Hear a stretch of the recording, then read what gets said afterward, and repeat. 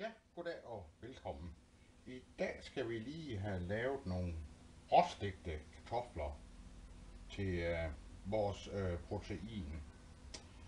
Øh, det gør vi ved, at vi skal jo selvfølgelig bruge noget olie. Ganske almindelig madolie. Man kan jo bruge olivenolie, hvis man vil det. Og så selvfølgelig salt og peber.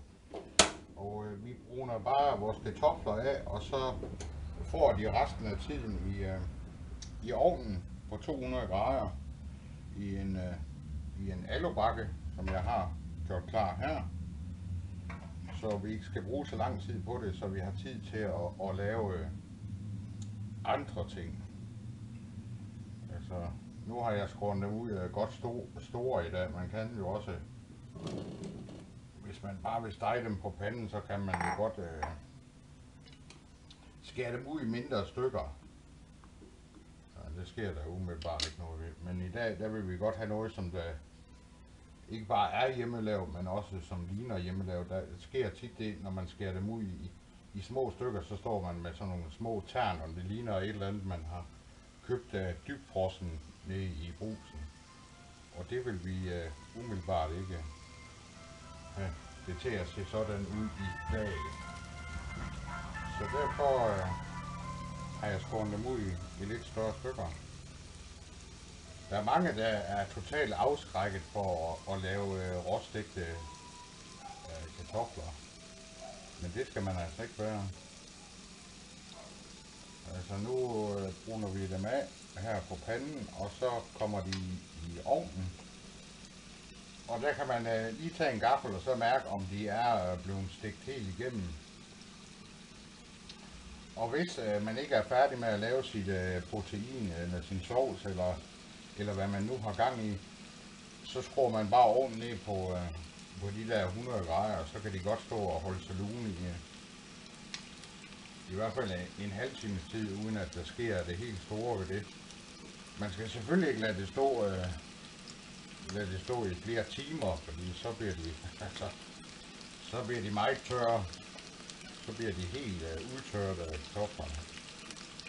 Og det er der ikke ret mange, der bryder sig om at spise. Og vi skal selvfølgelig have vores obligatoriske salt. Det kommer ingen steder.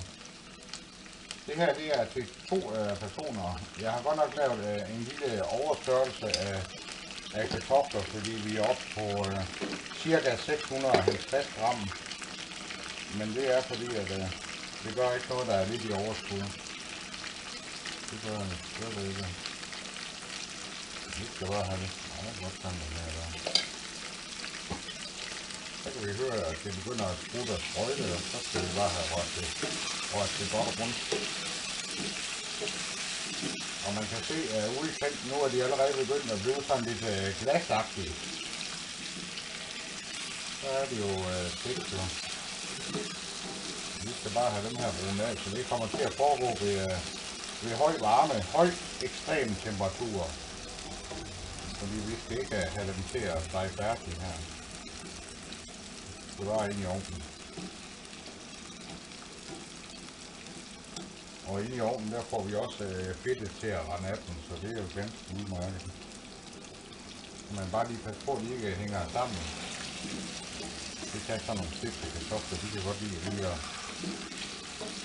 at komme til at hænge lidt sammen, hvis man ikke får dem givet nok olie.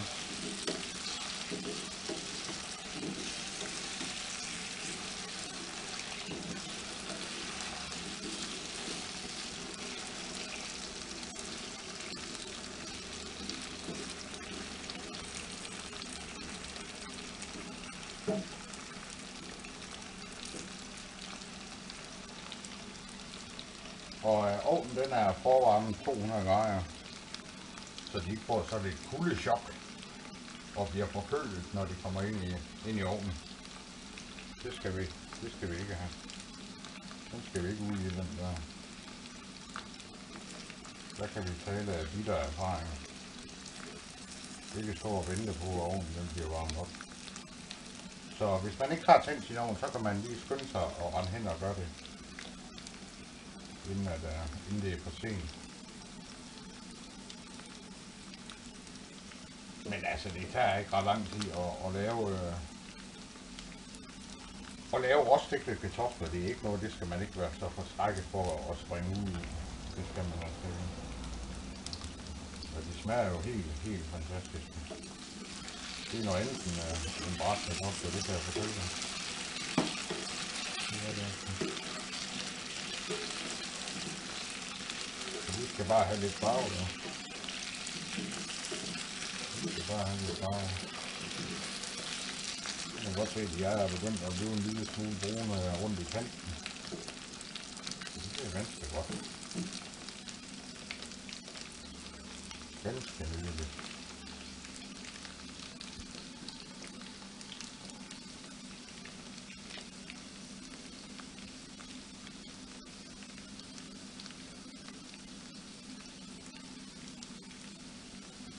Kartofler, det er jo en frygtelig dejlig opfindelse. Det er det. Der har vi meget at takke de tyskere for, der rejste til Danmark og opbrugte den danske hede, så vi kunne få kartofler. Meget af det danske køkken, det stammer jo fra Tyskland.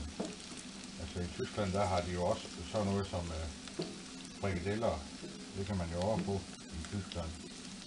Og karbonader eller krebinetter. Der er jo også nogen, der kalder dem. Det kommer ind på, hvad side af broen man bor på. Jeg sgu ikke lige... Jeg plejer at kalde dem karbonader. Og det kan man også få i Tyskland. Og altså, medisterpølse. Det har de som udgangspunkt også. Man kan godt få sådan en krydret pølse, man kan stege. Det kan man sagtens. Og kartoffelsalat, det laver de jo også.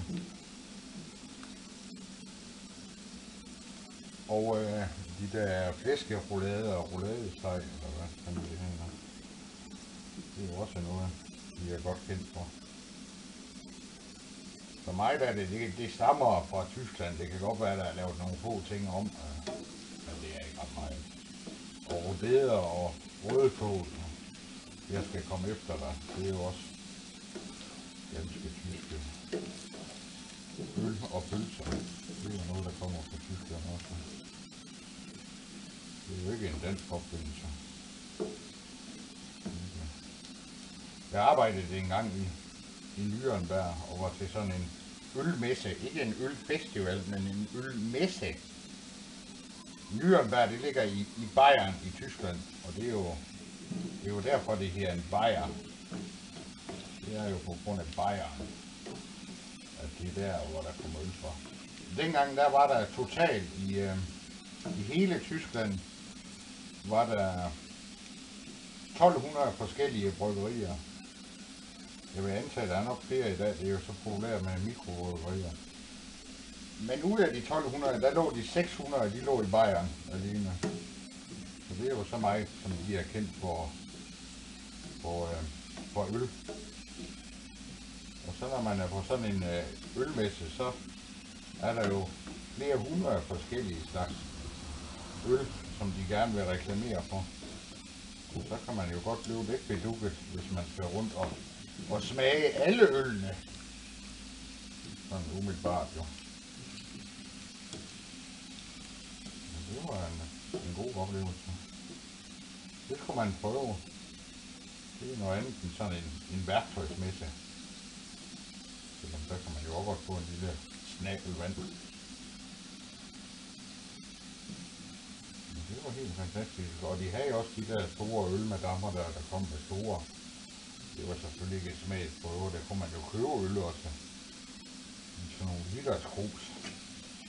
Serverer der store madammer i folkedragt. Se, nu er vores kartofler sådan, de er blevet brune lidt af. Det kan jeg have mere, fordi nu skal de i ovnen. Sådan der. Så tager vi bare vores ellobakke, og så fylder vi vores kartofler over i. Vi får dem fordelt godt ud, så vi ikke kommer til at hænge sammen. Det vil vi umiddelbart ikke have. Sådan der. Og så ryger de bare ind i ovnen i de der 200 grader, og så kan de simpelthen stå og passe sig selv uden at vi skal umiddelbart skal gøre mere ved dem. Og så er vi færdige om 20 minutter til en halv time. Mere skal de ikke have. Så er de ganske fantastiske. Og så kan man jo igen lige vælge at lige krydre dem af med salt og peber bagefter. Men det kommer vi til, når vi tager dem ud af ovnen. Så på gensyn.